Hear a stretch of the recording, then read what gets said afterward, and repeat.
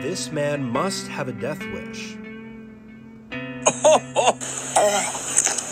You should never ever do what this guy is doing. I want to preface this video by saying this guy did survive, but he's very lucky. In this video posted to Reddit, this guy can be seen attempting to cut something on his ceiling with a chainsaw. Everything seems to be fine during the first few seconds until he activates the chain. This is when the chainsaw rapidly shoots itself back towards the guy, but the ceiling ends up stopping it inches before it makes contact with him. Now, the first major issue here is the placement he has with the chainsaw. It's located in what's known as the kickback zone. The kickback zone is located right here on the upper tip of the chainsaw. The chain here will obviously spin on the chainsaw, and if this portion makes contact with what you're cutting, it'll oftentimes end up shooting it right back towards the person that's using it. Fortunately, this is easy to avoid if you purchase something known as a kick guard. This is also a huge issue because this guy doesn't have any protective equipment on, like eyeglasses or a helmet.